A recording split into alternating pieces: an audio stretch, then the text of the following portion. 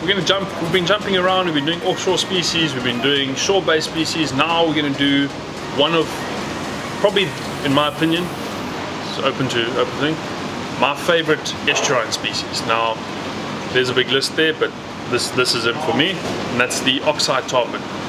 Megalops, so the same genus as your Atlantic, your big tarpon, your main guide you see in all those fly fishing things and on the covers of the magazines. That's Atlanticus.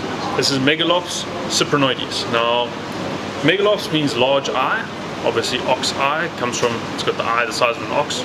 Big eye for its size. And then cyprinoides is carp-like.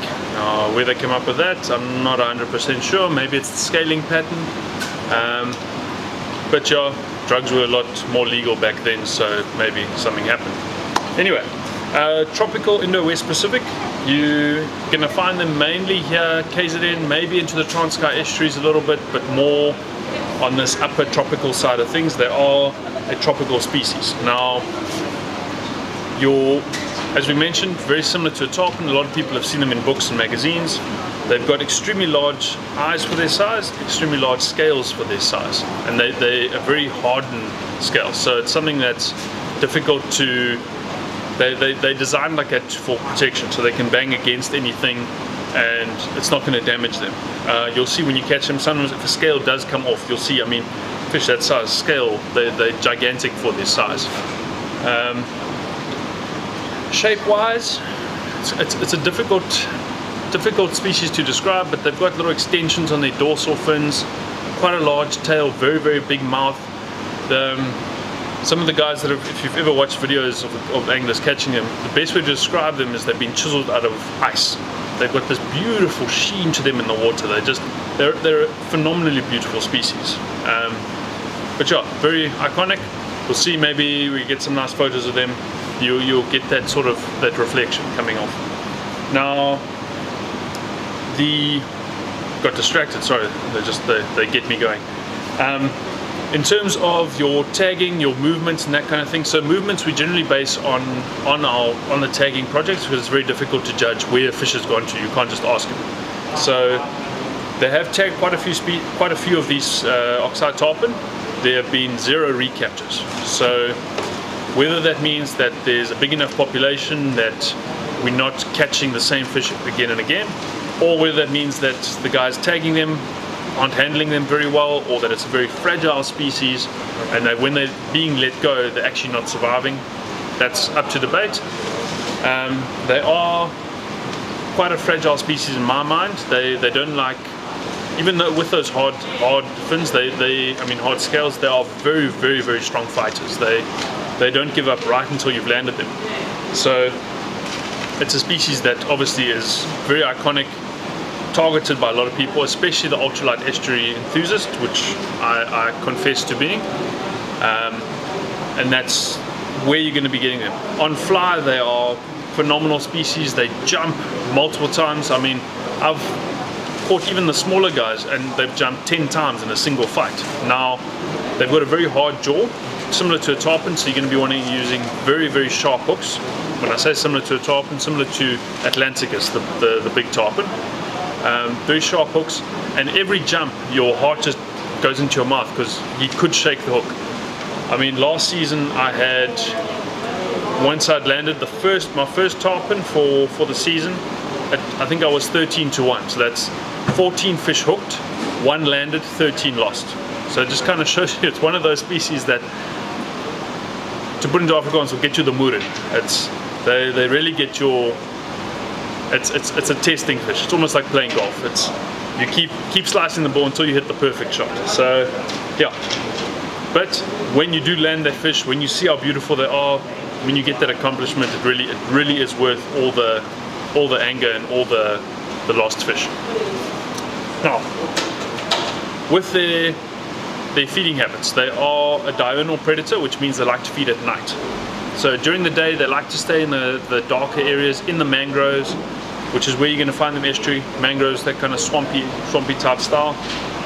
With their big eye, they're very sensitive to light, so they're very good hunters at night. So they're going to be feeding on pretty much anything they can get their mouth around. They particularly like crustaceans, so swimming prawns, high up on their list. Smaller fish species, high up on their list, they're all squid. So in the estuaries, bay squid, tops. There are species that grows quite slowly. The SA record is 5.7 kilos, and you can get to a fish of about 1 meter, but most of them are a lot smaller than that. And the oldest recorded fish that's been recorded on this list was 44 years old.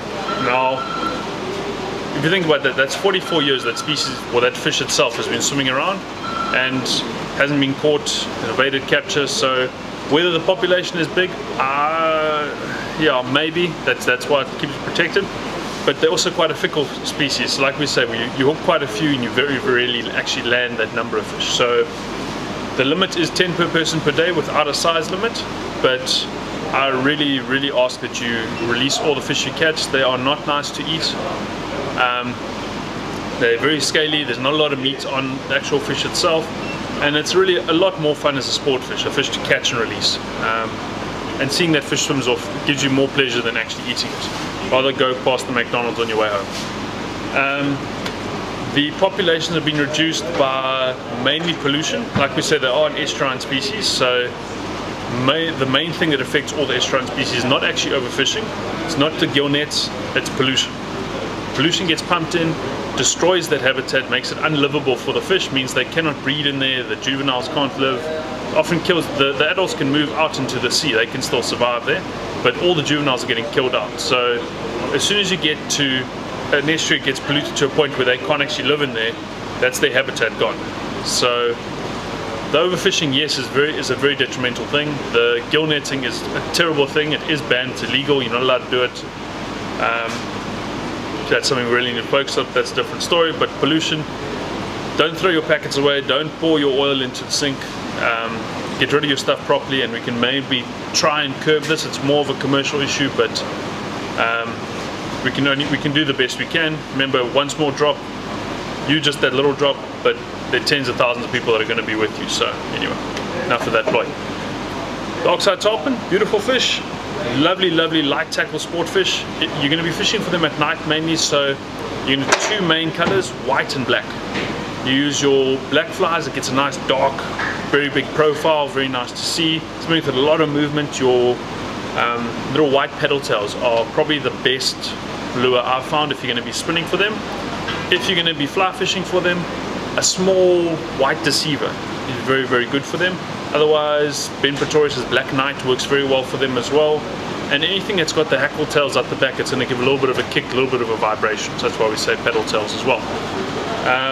Yeah, overall a lovely species, very good to catch, a lot of fun to fight, and the lighter tackle you can go the better. So yeah, Oxeye tarpon, my favorite estuarine species, and the species you have to have on your list. Cheers.